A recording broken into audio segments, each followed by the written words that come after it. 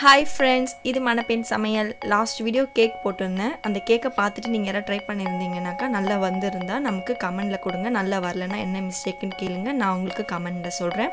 Okay friends, இன்றைக்கி நம்ம என்ன பார்க்க போகிறோம்னா வெஜ் சேமியா தான் பார்க்க போகிறோம் ஃப்ரெண்ட்ஸ். வாங்க நம்ம வீடியோக்குள்ளே போகலாம். நான் தினமும் உங்கள் வீட்டுக்கு வரணுமா? மணப்பெண் சமையலை சப்ஸ்கிரைப் பண்ணுங்கள், பக்கத்தில் இருக்க பெல் ஐக்கானையும் ப்ரெஸ் பண்ணுங்கள். பொடியை நறுக்கிய ஒரு உருளைக்கிழங்கு, ஒரு கேப்சிகன், ஒரு கேரட், 2 ஸ்பூன் துருவிய இஞ்சி, 3 ஸ்பூன் பொடி நறுக்கிய பூண்டு, 1 ஸ்பூன் சோம்பு, பட்டை, லவங்கம், ஏலக்காய் தேவையான அளவு எடுத்துக்கோங்க ஃப்ரெண்ட்ஸ். பட்டை, ஏலக்காய், பே லீஃப், அடுத்து 2 காஞ்ச மிளகாய், ஒரு கீரிய பச்சை மிளகாய், நெய் 2 spoon, chilli powder 1 spoon, coriander leaf 2 spoon, மிளகு 1 ஸ்பூன், கருவேப்பிலை ப்ளஸ் முந்திரி, மஞ்சள் சிட்டிகை, கடலைப்பருப்பு 2 ஸ்பூன், உளுந்தம்பருப்பு 1 ஸ்பூன், சீரகத்தூள் 1 ஸ்பூன், எண்ணெய் தேவையான அளவு, சோயா சாஸ் 1 ஸ்பூன், 300 கிராம் சேமியா, நறுக்கிய 2 வெங்காயம் ப்ளஸ் 1 தக்காளி. ஃப்ரெண்ட்ஸ், வாங்க எப்படி செய்கிறது நம்ம வெஜ் சேமியான்றதை நான் சொல்ல செய்யுங்க. செம்ம ஈஸி தான் ஃப்ரெண்ட்ஸ். ரொம்ப டேஸ்டியாக இருக்கும், எல்லாருக்கும் ரொம்ப பிடிக்கும். இதே மாதிரி செஞ்சு பாருங்கள், கண்டிப்பாக ஒரு வாட்டி ட்ரை பண்ணுங்கள், உங்களுக்கு ரொம்ப பிடிக்கும் ஃப்ரெண்ட்ஸ். நம்ம எடுத்து வச்சுருக்க சேமியாவை நல்லா முங்குற அளவுக்கு தண்ணி ஊற்றி நல்லா முங்க வைங்க சேமியாவை. இதை நம்ம ஊற வைக்க போகிறது இல்லை, 1 நிமிஷம் மட்டும் தண்ணியில் விட போகிறோம் ஃப்ரெண்ட்ஸ். நல்லா கிளறி விட்டுக்கோங்க, அப்போ தான் அடியிலலாம் தண்ணி நல்லா இறங்கும். இப்போ நம்ம இந்த சேமியாவை என்ன பண்ண போகிறோம்னா ஆவி கட்ட போகிறோம் ஃப்ரெண்ட்ஸ். இட்லி குண்டால் அடியில் தண்ணி வச்சுட்டு நான் அடி தட்டை எடுத்து போட்டு வச்சுருக்கேன். இப்போ நம்ம ஒயிட் கிளாத்தை நல்லா நனைச்சி போட்டுக்கோங்க. அதில் நம்ம தண்ணியில் நனைச்சி வச்சுருக்க சேமியாவை எடுத்து போட போகிறோம் ஃப்ரெண்ட்ஸ்.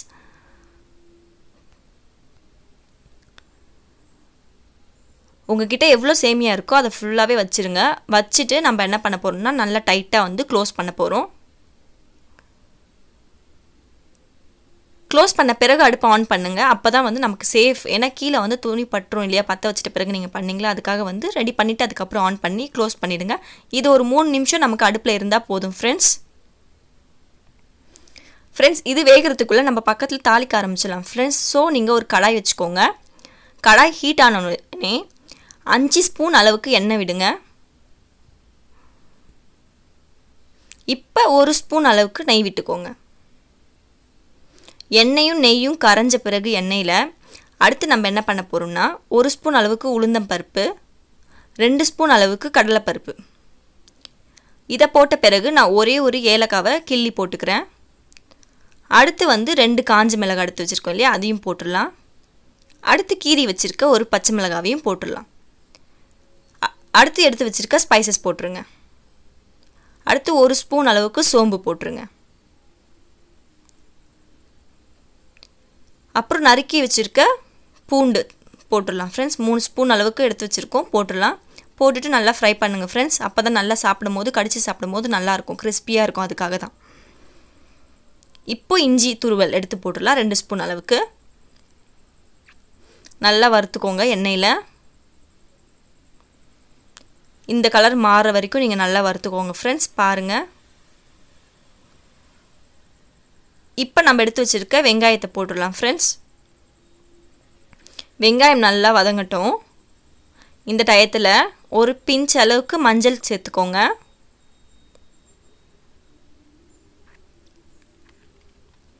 இதுக்கு தேவையான அளவு உப்பு போட்டுக்கோங்க ஃப்ரெண்ட்ஸ். போட்டுட்டு ஒரு கிளறுங்க, நல்லா கிளறி விடுங்க. கலர் நல்லா மர்ஜ் ஆகணும் வெங்காயத்தோடு, அதனால் நல்லா மிக்ஸ் பண்ணுங்கள். இப்போ வெங்காயம் வதங்க ஒரு 5 நிமிஷம் விடலாம். அதுக்குள்ளே பாருங்கள், நான் இதை ஆஃப் பண்ணிவிட்டு ஓப்பன் பண்ணுறேன். இதோட பதம் பாருங்கள், பார்க்க பலன்னு இருக்கணும், ரொம்ப குழஞ்சிடக்கூடாது. அதனால தான் 3 நிமிஷம் சொன்னேன். இந்த பதத்துக்கு நீங்கள் ரெடி பண்ணிக்கலாம்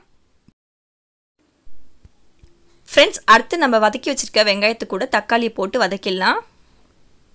தக்காளி போட்ட பிறகு நீங்கள் ரொம்ப நேரம்லாம் வதக்க தேவையில்லை ஃப்ரெண்ட்ஸ். ஒரு தக்காளி மட்டும் போடுங்க, அது போதும் நம்ம சேமியாக்கு. இப்போ நான் வந்து 1 ஸ்பூன் அளவுக்கு சீரக பவுடர் வந்து போட்டுக்கலாம். இதான் நல்ல டேஸ்ட் கொடுக்கும், இதில் நல்ல ஜீரணமும் ஆகும். அடுத்து கருவேப்பிலை போட்டுக்கலாம். நல்லா வதக்கிக்கோங்க, நல்லா மிக்ஸ் பண்ணிக்கோங்க.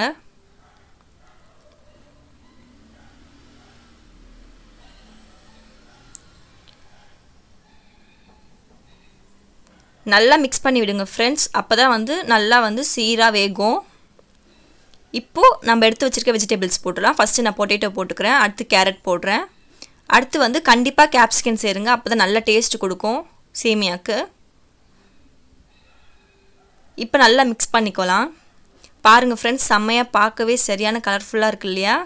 சூப்பராக இருக்கும். கண்டிப்பாக நீங்கள் ஒரு தடவையாவது ட்ரை பண்ணுங்கள். இது என்னோடய சிக்னேச்சர் ஃபுட். 1 ஸ்பூன் வந்து சோயா சாஸ் சேர்த்துக்கலாம் ஃப்ரெண்ட்ஸ். இப்போது என் காலேஜிலலாம் செம்மையாக என் ஃப்ரெண்ட்ஸ் லைக் பண்ணி சாப்பிடுவாங்க. இதை எப்படி செய்கிறேன்னு கேட்பாங்க, என்ன சேமியா யூஸ் பண்ணுறேன்லாம் கேட்பாங்க. நான் சாதாரண சேமியா தான் யூஸ் பண்ணுறேனே, ஆனால் என்னோடய சேமியா ரிச்சா அப்படி சொல்லிலாம் கேட்டிருக்காங்க. நார்மல் சேமியா இது. ஸோ கண்டிப்பாக ட்ரை பண்ணுங்கள். எனக்கு ஃபேன்ஸே அதிகம் இந்த சேமியாவுக்கு தான். ஸோ நீங்கள் கண்டிப்பாக ட்ரை பண்ணுங்கள். நான் அதனால தான் உங்களுக்கு நான் சொல்லித்தரேன் ஃப்ரெண்ட்ஸ். 1 ஸ்பூன் அளவுக்கு தனியா போட்டுக்கலாம்.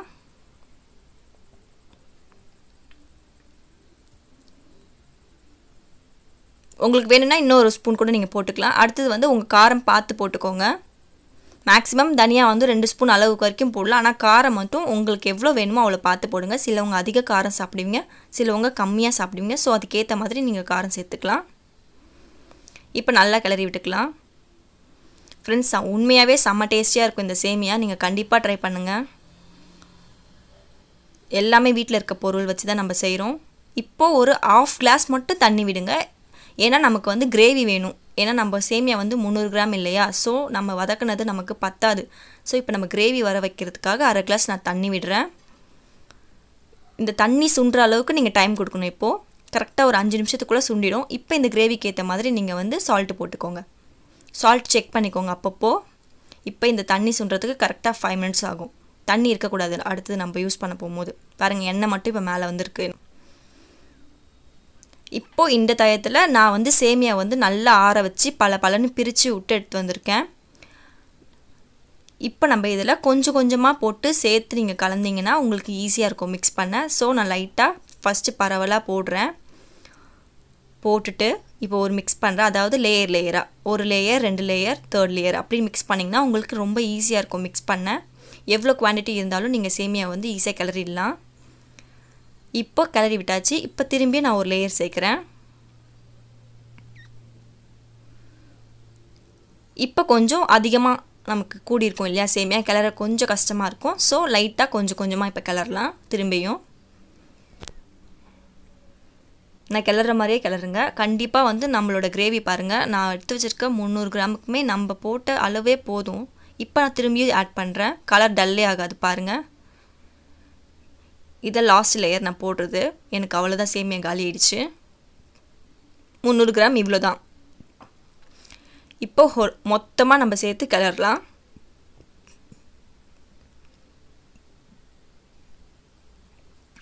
மெதுவாக கிளறலாம் ஃப்ரெண்ட்ஸ். இப்போ இதுக்கு தேவையான அளவுக்கு உப்பு வேணும்னா சேர்த்துக்கலாம், இல்லைன்னா வேணாம் ஃப்ரெண்ட்ஸ். பாருங்கள், நான் நல்லா மிக்ஸ் கொடுத்துட்டேன். நம்மளோட சேமியா இப்போது ரெடி ஆயிடுச்சு. பார்க்கவே எவ்வளோ சூப்பராக இருக்குது பாருங்கள். இந்த டயத்தில் வந்து கடைசியாக வந்து பெப்பர் 1 ஸ்பூன் அளவுக்கு நீங்கள் போட்டுக்கோங்க. இன்னும் நம்மளோட டேஸ்ட் வந்து தூக்கி கொடுக்கும் பெப்பர். அப்படியே கிளறி விடுங்க நல்லா ஃப்ரெண்ட்ஸ். இந்த டயத்தில் நம்ம 1 ஸ்பூன் அளவுக்கு நெய் விட்டுக்கலாம் ஃப்ரெண்ட்ஸ். ஃப்ரெண்ட்ஸ், நம்மளோட டேஸ்டியான டின்னருக்கான ஒரு சேமியா ரெடி ஆயிடுச்சு ஃப்ரெண்ட்ஸ். கண்டிப்பாக வீட்டில் ஒரு தடவை ட்ரை பண்ணுங்கள், உங்கள் எல்லாருக்குமே ரொம்ப பிடிக்கும். எனக்கு கண்டிப்பாக கமெண்ட் கொடுங்க, ஃபீட்பேக் கொடுங்க. இது எனக்கு ரொம்ப ஃபேவரட்டான டிஷ் ஃப்ரெண்ட். கண்டிப்பாக ட்ரை பண்ணுங்கள். உடம்பு கெட்டதாக இதில் எதுவுமே நம்ம போடவே இல்லை. ஸோ கண்டிப்பாக ட்ரை பண்ணிவிட்டு எனக்கு கமெண்ட் கொடுங்க. எல்லாருக்கும் ரொம்ப பிடிக்கும். ஏதாவது நீங்கள் தப்பு பண்ணுறீங்க இல்லை செய்ய வரலன்னா என்கிட்ட கேளுங்க, நான் கண்டிப்பாக உங்களுக்கு சொல்லித்தரேன்.